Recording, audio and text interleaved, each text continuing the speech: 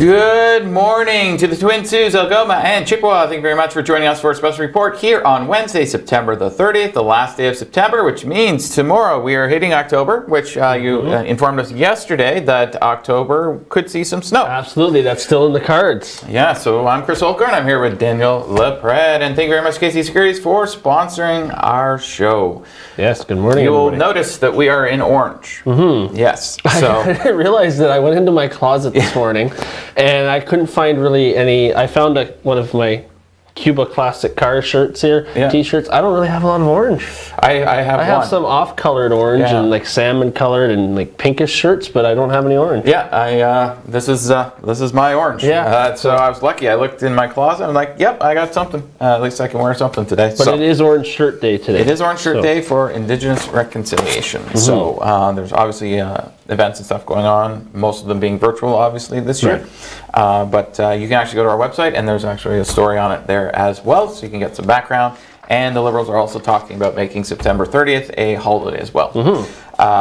Okay, speaking of the Liberals, Trudeau's going to be on twice today here on TV, so you can come back here twice today. At 9 a.m., he's going to be speaking on biodiversity at the United Nations, obviously virtually. And then also at 2 p.m., we'll be carrying question period today, and Justin Trudeau will be in question period today as well, just like he was yesterday.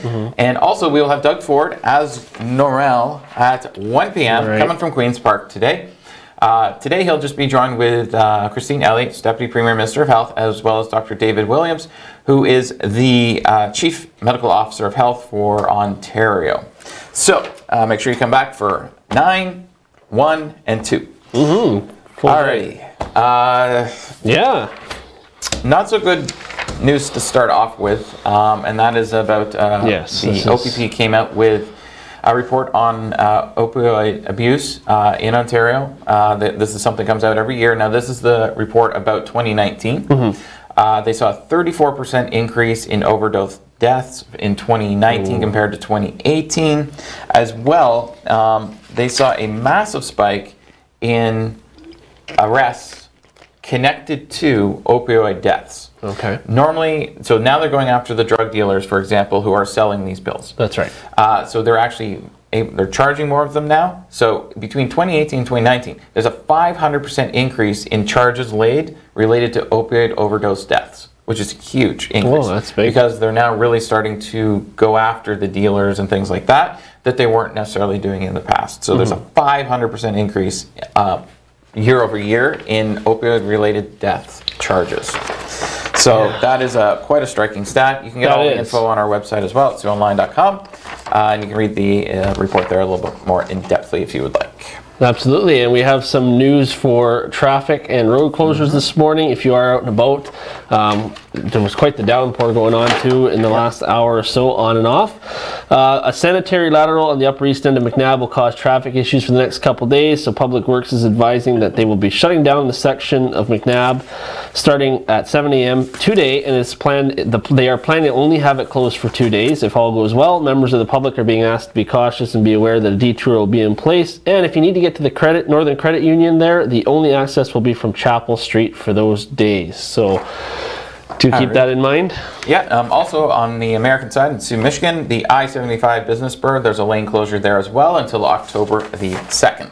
Okay, speaking of the American side, Governor Whitmer is obviously watching the numbers very closely with COVID-19 in the Upper Peninsula. On the American side, they have a 6-phase opening strategy in Michigan. The entire Upper Peninsula right now is in stage 5, but there are some areas where numbers are spiking, and so they're watching that closely. And if the numbers continue to go up, then the Upper Peninsula will then move back to stage 4, possibly even stage 3, depending on the outbreak. So the governor's watching that closely, and if the cases continue to spike. Now, as far as Sault Ste. Marie goes on the Michigan side, there's not a spike in cases there. It's over Iron, Delta, and Houghton area, whereas in Sault Ste. Marie, Michigan, you can find that out on our website as well. Their cases, they only have a few active cases right now. It's not considered a... similar to here. It's very similar to here. In total, they only have about 52 cases from the beginning of the pandemic. Right, so they're doing pretty well. Yeah, they only have 3 or 4 active cases right now. There's not a spike there, but but the entire Upper Peninsula is treated as one. So with the spike happening over in the more western part of the Upper Peninsula, it will affect the eastern part of the peninsula as well. That's right. So. So as mentioned at the top of the show, today, September 30th, the Liberals are looking to revive efforts to make September 30th a holiday for Indigenous reconciliation.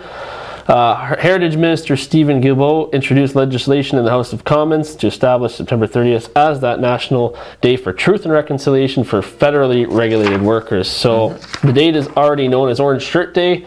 That's the reason our orange shirts. Right. An occasion to commemorate the experiences of First Nations, Métis, and Inuit children in residential schools. So we'll see if they come through with that and actually have it a national holiday. Yeah, well, I mean, it is good that we're bringing attention to it, and like bringing attention to it yearly as well, instead of sort of like every once in a while talking about it. Yeah, absolutely. It's good that they're actually trying to move forward here and work on reconciliation. Obviously, this is a big issue in the Sault Ste. Marie and Algoma region. Yes, so, very important around here because we have a lot of different Indigenous bands in this area, so including right here inside of the boundaries of Sault Ste. Marie. Never mind when you go outside to the other parts of Algoma and so. And council, speaking of government, Civic Plaza, we talked a bit about this yesterday, but the city is moving forward with the Civic Plaza. The estimated cost is somewhere around $6.6 million.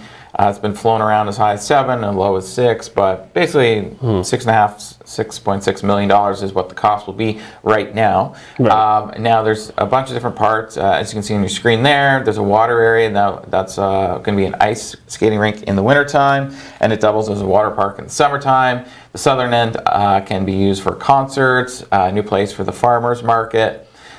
Plus there's parking at the south end as well that you can see on the screen there too. And also it opens up that area to be a walkway as well in downtown too. So there is a bunch of positives connected to that project. All of the councillors voted for it. They're very excited about it. The issue now is who's going to pay for it. And they're going to the Northern Ontario Heritage Fund Corporation and FedNor to try and get funding for this project. We reached out to both to find out if they plan on, are they putting in some sort of a bid for this? What does this actually look like when they're applying for funding for this? How much would they fund? How much does the city have to chip in themselves?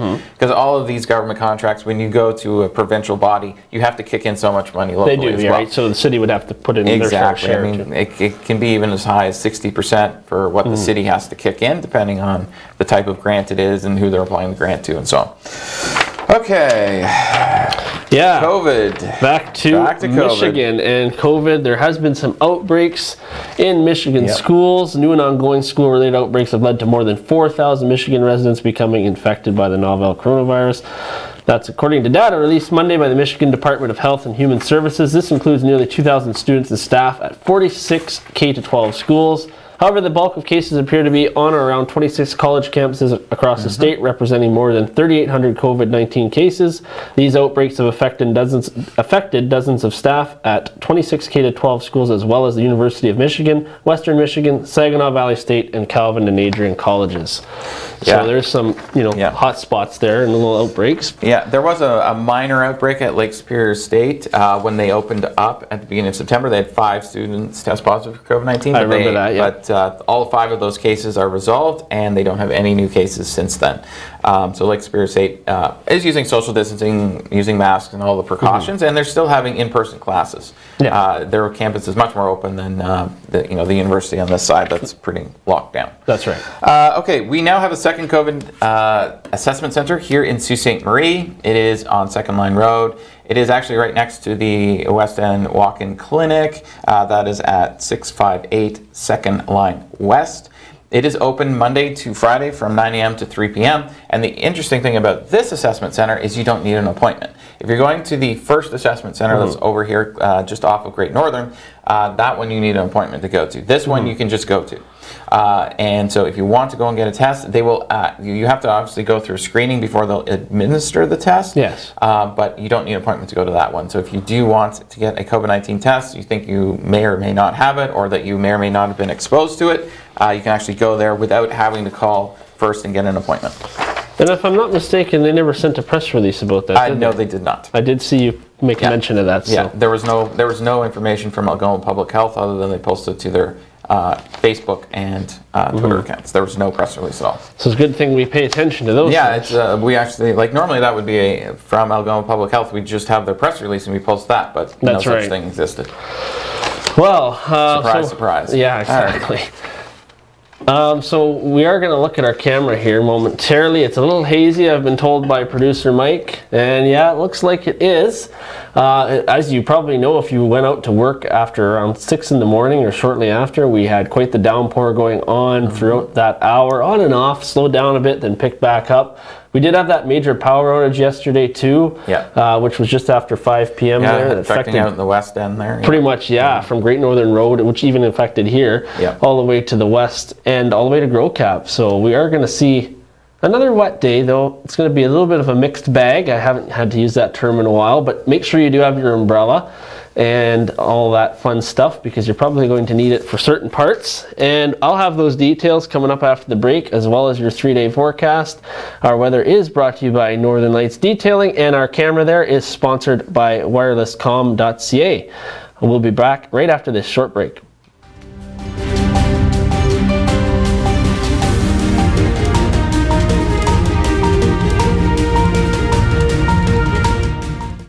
For all those times. Every 3 seconds, someone will develop Alzheimer's, a fatal disease that steals your memories and makes you forget the people you love most. Fortunately, there is hope. Today, researchers believe a cure is just a few years away. It's okay, Daddy, you can go.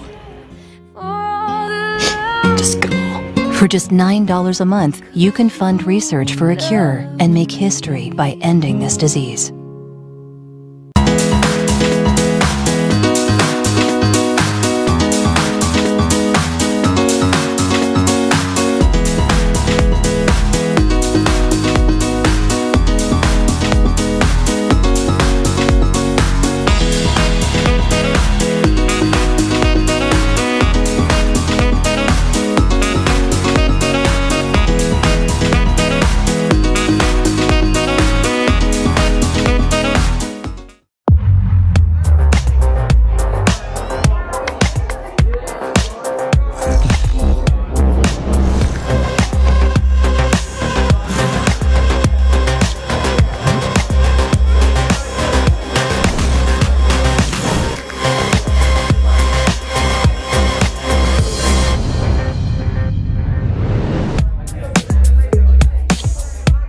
A message from the Government of Canada.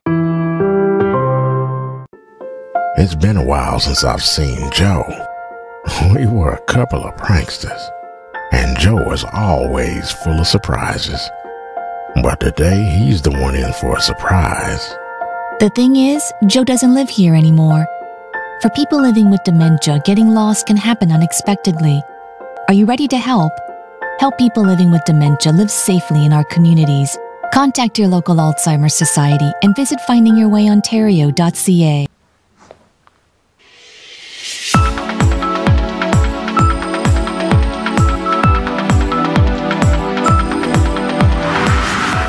Hey, good morning and welcome back to Special Report on this last day of September, Wednesday, September 30th. And want to thank our sponsors once again, KC Security for the show, Northern Lights Detailing for the weather at 632 Great Northern Road, and then our camera, which is brought to you by wirelesscom.ca. Good morning to Karen watching on Facebook. We'll get to some more Facebook shoutouts later on when Chris and I come back. But let's look at that radar. Well, you know, like I said, if you were out this morning, you can see here's this pocket. Got a yellow cell right over us here. This is what was moving through. We had that heavy rain. This system is pushing its way through. And, well, we're going to see a little bit of a break from things. Once we get through today and into Friday, we're going to see those temperatures dip.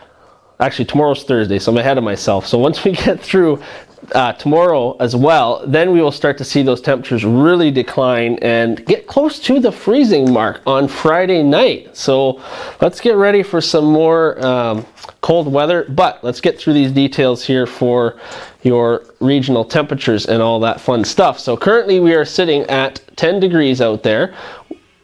We've got a 15-degree high today, so what you're expecting is showers are going to end early in the morning, then cloudy with 60% chance of a showers for the rest of the day. There is a risk of a thunderstorm also late this morning and in the afternoon. As you saw in the camera, it's a bit hazy, so there's some fog patches. They will dissipate as well this morning. Winds are going to pick up once again, though. They're going to be southwest 20 kilometers. I don't know why I got northwest on there. My apologies. So they're going to be... Oh no, it's northwest. Winds becoming northwest, 40, gusting to 60 this morning. It's one of those mornings. And just in case you're wondering if you need sunscreen, the UV index is 1, so you don't really got to worry about that. Low of 8 degrees overnight. Okay, there we go. So here is our expected highs for the region today. Not a lot going on. 13 degrees in Thunder Bay, 12 in Wawa, as well as in Timmins, 15 here as mentioned in Sault Ste. Marie, 13 in Elliott Lake, and 12 in Sudbury. And those overnight lows are in single digits. 4s in Thunder Bay, Wawa, and Timmins, 8 here in Sault Ste. Marie, 6 in Elliott Lake, and 7 in Sudbury. So we're starting that trend for cooling down. As I mentioned, Thursday you're only going to see a high of 9 degrees, 70% chance of showers, cloudy, changing to 30% in the morning. Those winds will be gusting Thursday, once again, gusting up to 50 kilometers. And we are going to see overnight, 60% chance of a shower as well. 3 degrees is your overnight low. Then Friday, here's where that cooling trend starts. So we're looking at 7 degrees. There's about a 30% chance of a shower, which is why I have the partly sunny icon up there, because we're going to see that most of the day. And then as we get into Friday night, we are looking at a low of 0, the freezing mark. That's right, folks. So if there's any precipitation, it could come down in the form of wet flurries, so just keep that in mind. We are looking at 9 degrees on Saturday with some clouds and a 30% chance of showers on Saturday night. Once again, 3 degrees overnight. So I know there's a lot of percentages there. I mentioned there's a lot of different variations, but you are going to see some precipitation for the next few days. Long range, kind of hit and miss as well, but looking ahead to mid-October, we may get up into the high teens for a few days, so there's something to look forward to. That is long range, so it may change. But anyways, during the break, go to SiouxOnline.com, check out all those stories that we present to you, as well as the weather, and make sure you like our Facebook page on there. Chris and I will be right back after this short break with more news.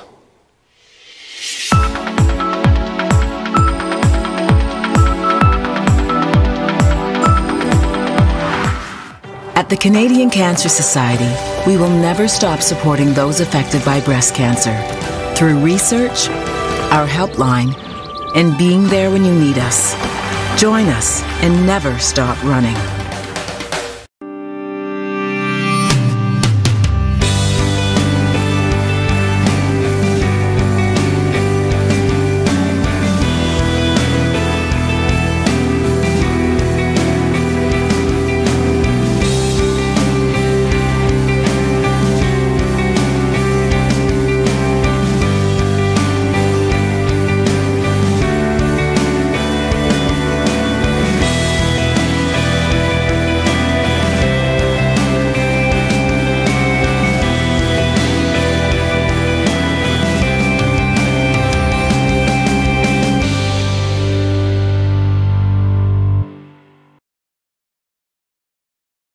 Even though we can't always meet in person, we can still listen. Even though schools are closed, help is still available in your community. Even though you may be worried, services and supports are still here. In stressful times like these, families need mental health supports more than ever. We are here to make sure you can stay connected to your community and culture.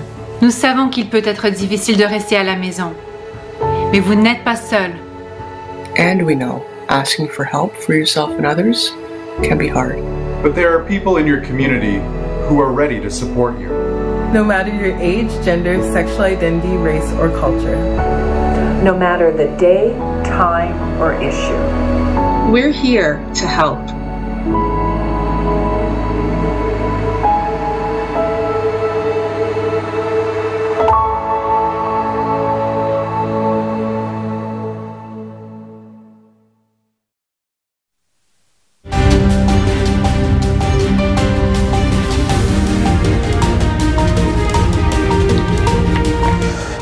welcome back to a special report for Wednesday, September the 30th. We have made it to the end of the month. Thank you very much for joining us this morning. Thank you, Casey Securities, for your sponsorship. Thank you to Northern Lights Detailing for sponsoring the weather. Thank you to Wirescom for giving us those beautiful pictures of the downtown each morning as well.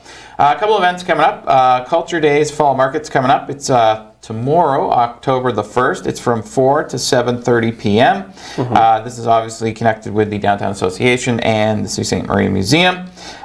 You will be able to go to 690 Queen Street East, which is right behind the Sault Ste. Marie Museum, and tents will be set up there with all the vendors and artists and food and beverage and so on. So if you would like to go do that, I would greatly appreciate that. Obviously, during this time, it's charities are doing whatever they can and organizations to try to stay afloat, because obviously the museum does not have its normal revenue source because it's not open, unfortunately. And it's something to do if you want to get out. It's also something to do to get out of the house as well. Yeah.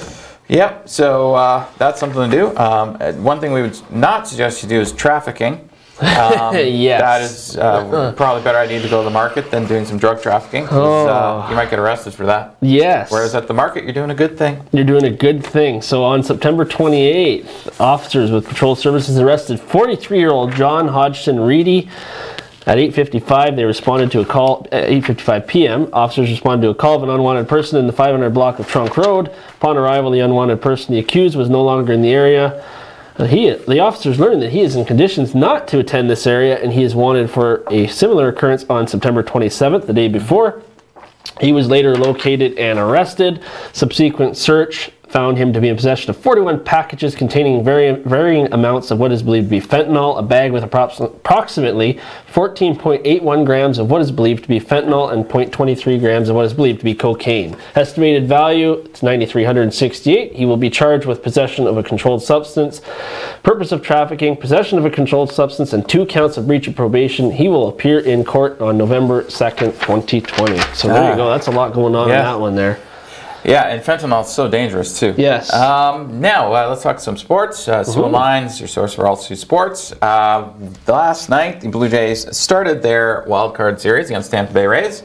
They lost 3-1. So not a blowout at least. Yeah, not a blowout at least. So the Rays are up 1-0 in the series. Next game starts tomorrow. The Yankees, speaking of blowouts, yes, the Yankees blew out the Cleveland Indians 12-3. The Yankees now lead that series. Obviously 1-0 as well. That's because of the first wildcard games all started yesterday. Right. And then also tonight, exciting times in the NBA. We are now at the NBA Finals.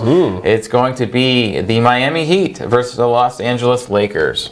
Wow. Figures I move away from Miami and they get back in. They get back in, yeah. I was there the first time though. So, so they will be playing tonight at 9 p.m.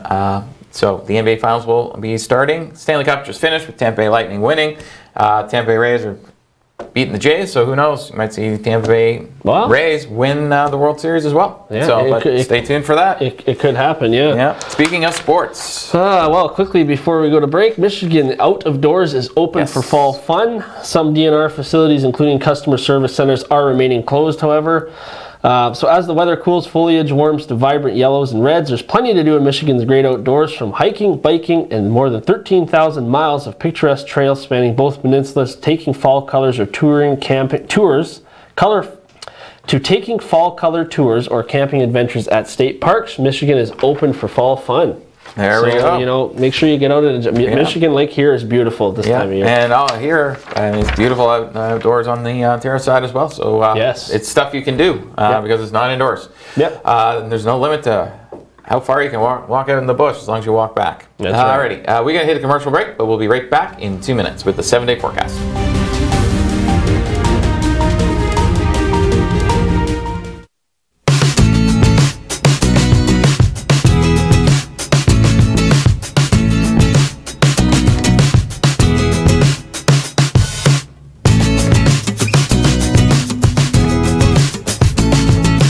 Life without making a few mistakes down the road, a few sharp turns, and doing things for what we adore but might regret later. A trip to Chuck's Roadhouse isn't one of them. With melt-in-your-mouth AAA steaks, buttery lobster tail, half-priced apps after 9 p.m., an ice-cold draft with all your Roadhouse favorites. Chuck's Roadhouse. Food the way it ought to be, priced the way it used to.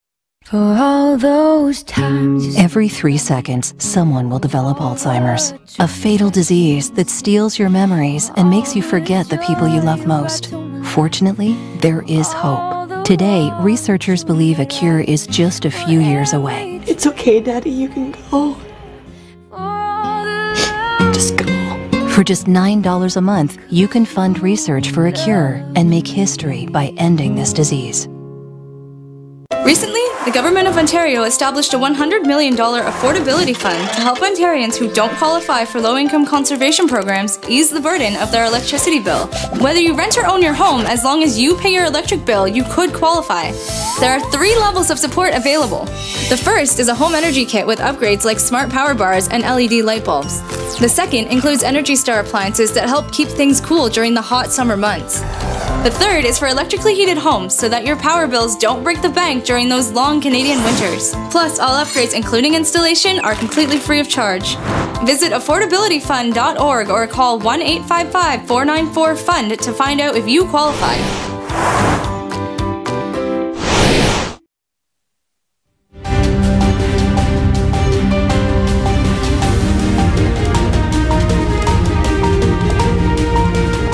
Welcome back to Special Report for Wednesday, September the 30th. Thank you very much for joining us this morning. Thank you to Casey Securities for your sponsorship. Got a couple Facebook shout-outs here. So good morning to Karen as well. Good morning to Lee. And Lee says, love the orange shirts and 4 colors of hearts after it. So yes, we're glad you liked it. Yes. And if you want to interact when we are on the air, you can go to the Sioux Online Facebook page, click on the video, and there's a chat box that will come up on the right-hand side of the page, and you can interact with us when we're live on the air.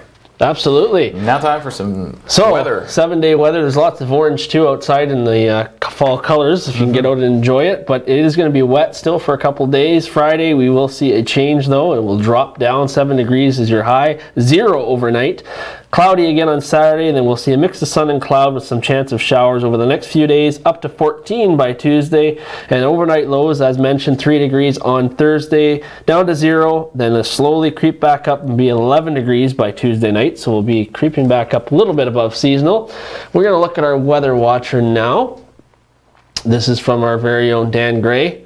And you know, he's exploring when he first got here, right? Looking at enjoying the city. So thank you very much for getting this photo in for us, Dan. ontvweather@gmail.com is where you can send your weather photos and videos, include your name and location. They go up on the show and, of course, on SiouxOnline.com every morning at 6 a.m., which then puts them to our social medias. Yes, and speaking of social media, you know, Donald Trump has quite a large Twitter following, Yes. but last night was the debate. Did you watch any of it? Yes. So did I. I watched about the first hour. It was interesting. Yep. It was very similar to Canadian debates where they just talk over each other the whole time, except they're instead of 5 people talking all over each other, it's 2. Yeah. It was very interesting on certain things Biden wouldn't answer that Trump asked him, and certain things Biden asked Trump, Trump wouldn't answer.